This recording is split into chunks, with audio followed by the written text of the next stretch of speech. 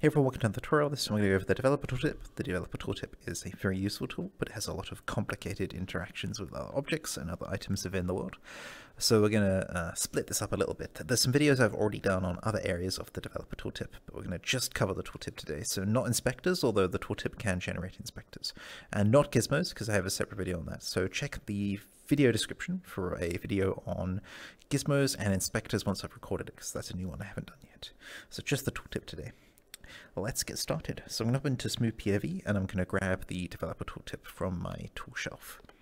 This is the standard Neos Essentials developer tooltip. It is gold with the yellow inlay. You can make your own tooltips. I'll do a tutorial on that one day, but we're going to go for the standard one today. It's the one that most users will use to start off with. You can find it in Essential Tools. With it equipped, you'll see that your primary trigger doesn't do anything, and that your secondary will do various things depending on what you're aiming at. So here I was aiming at the ground on the world, and you'll see that the ground gets selected and that a gizmo appears. I can also aim at this cube here, and you'll see that the box around the cube appears with the gizmos, and here on the sphere with the gizmo in the center of the sphere here. So that's called selecting an object. Once an object's selected, you have some choices within the hand menu. So within the hand menu here, the most useful one that you'll see here is deselect all. Deselect all here will clear all of those gizmos and all of those boxes from around the world. That's useful for when you just get a little bit overwhelmed by the amount of sort of bounding boxes around and want to just clear things up. It's also good at the end of sort of creating something where you want to deselect everything that's been selected. With something selected, you can also do destroy selected, which instead of having to grab something and use the destroy menu up here, you can select it with secondary and then go here and do destroy selected, and it will destroy the selected object. So we can do that with the cube as well. Destroy selected, there's the sphere, not a cube, with the sphere, and it will destroy it. So that's destroy selected for you. The next one on the list is create new. Create new is very, very complicated. There's a lot of options. So we're going to go through a few of them and just talk generically about them. So you can go into create new and then you'll see 3D model, and you can go to box and that will create a box. You can do create new 3D model and torus, and that will create a torus, and everything in between. So create new 3D model just creates a bunch of 3D models. It's useful for a starting space for when you want to create something. You'll notice also that when you create a box that it starts with this green gizmo. I'll talk about that in the gizmos video, so check the video description for information on gizmos, but that's how you get that green box up. Once the green box is there, you can also get it back by using that button there, which is the second one on the gizmo, but that's in the gizmos video again. Deselect all. Just fix my camera. The other thing that create new can do is create colliders. Colliders are invisible copies of the box menu, so they don't include the mesh render, they're just a collider. And again, here they start with the green outline so that you can scale them. So this is a super easy way to make floors and stuff like that. You just do create new collider box, and then you've got the box here. And it's a collider, you can see that because my laser won't go through it. So that's the create new collider menu. If you go to editor, there's a few things in here. I want to cover them separately. There's asset optimization wizard, user inspector, and world light sources wizard. World light sources wizard is better covered in a lighting tutorial. User inspector is an inspector of all the users in a world. It's more sort of like an admin-y thing. There's a lot of stuff in here that you really shouldn't play with, but it's a good thing to kind of, keep in mind it's there. I'll use that in a few videos from time to time. That's the editor thing. Inside light, you'll see that there is the option to create directional lights, point lights, and spotlights. So directional will create a directional light, which you can play around with. Check a lighting tutorial for that. I'll put one in the video description again. I don't want to sort of rat hole into various topics. I just want to go through them, like, everything that the tool can do. Inside the materials list, you'll see a list of materials. This is how you create a new material. So here I can select PBS metallic, and you'll see that it creates a new PBS metallic material, and then I can start editing the material. This isn't a tutorial on materials. That'll be another video. So again, I will move on from that one.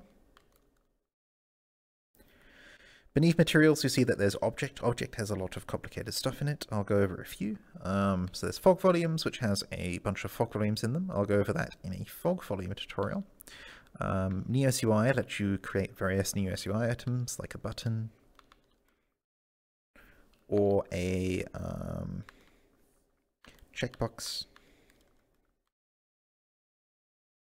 and things like that. Avatar Creator is a different way to do the Avatar Creator. I recommend Tools Avatar Creator rather than that one, as that's a bit sort of long-winded to get to the Avatar Creator. Camera will do a camera setup. It will create this object here, which is just, you know, it's a simple camera plane.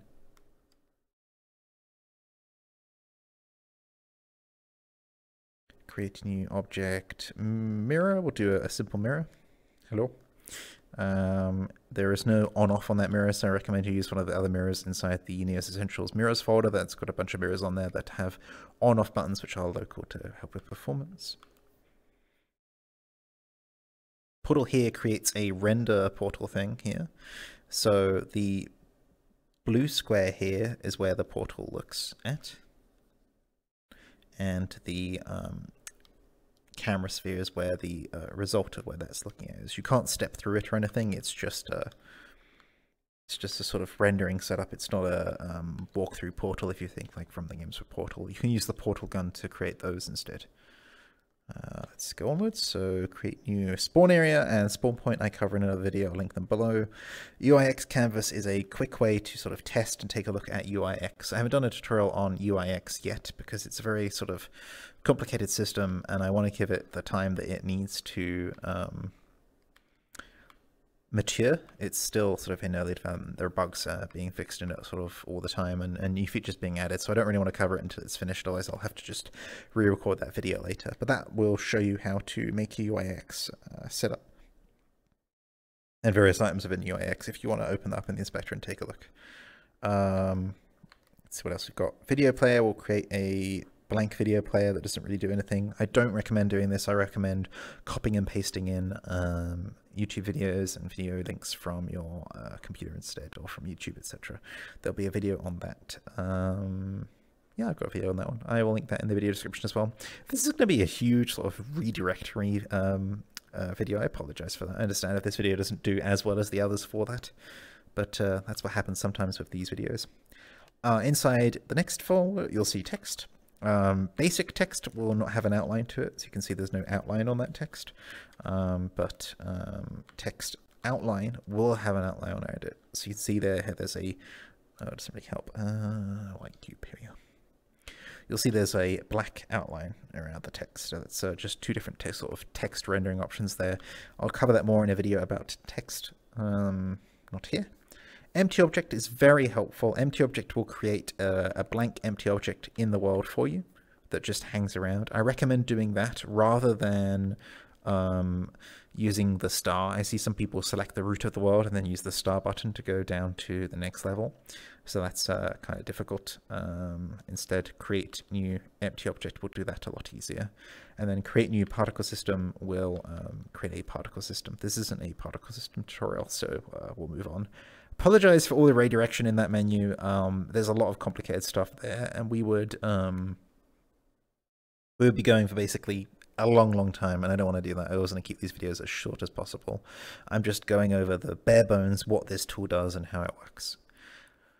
The create new menu is now done, so actually we need to talk about selection single, because I didn't know what this meant, but now I do.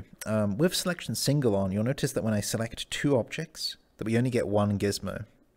So you'll see here we only get a gizmo when I'm aiming at the object I most recently secondary pushed. So I'm pushing secondary here and I get a gizmo on this cube. I push secondary here, I get a gizmo on that cube. I can open up the context menu here and I can do selection multi, and now I can get multiple gizmos. They're still edited independently, but they have multiple gizmos this time.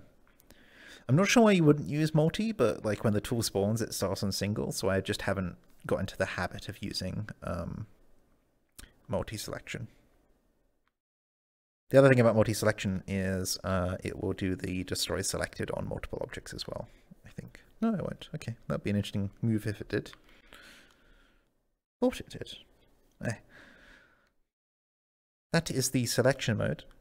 The last part is how to open inspectors. So when you inspect something by selecting it, you'll see that the box appears around it. And then when I do open inspector, that will pop an inspector for that thing that you've selected, and then you can edit the properties here. I'll go through that in an inspector tutorial. I don't want to do, again, too much here. This is just like everything the developer tooltip does, in case it's helpful.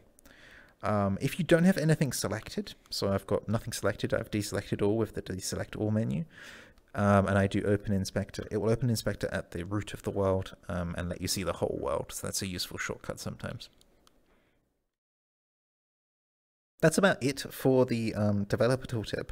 It can do so much here, including interact with gizmos and stuff like that, but I don't, like I say, want to cover those because I've covered gizmos before, so you can see the gizmos video for that. And for many of the other things listed here. To be honest, just check the video description. There's going to be a bunch of videos linked down there for various other topics around the developer tooltip if you're interested. This also isn't a beginner's tutorial. I will do one of those eventually, but I'm just sort of doing specific topics right now to get them covered and documented for people that have questions. If you want beginner tutorials, there's plenty by the Neos team to get you started. If you're looking for anything specific involving the developer tooltip, please let me know. Otherwise, I will see you next time. Bye-bye.